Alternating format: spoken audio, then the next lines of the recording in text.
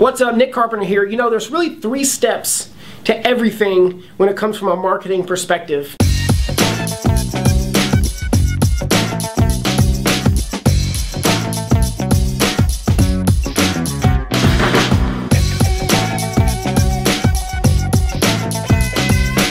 Number 1, you have to figure out who you are, right? Now, obviously, hopefully you already know that.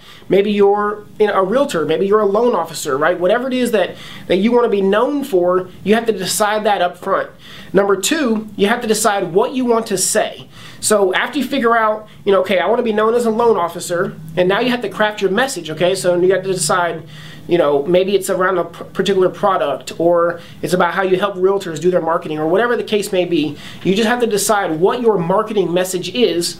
And then step 3 is you have to say that marketing message in a way that is compelling to your perfect customer to make them want to reach out to you and work with you. So that's it, right? It's really easy to create a marketing message. Just decide what you want to market, decide what it is that you want to say, how you want to, present yourself in the marketplace.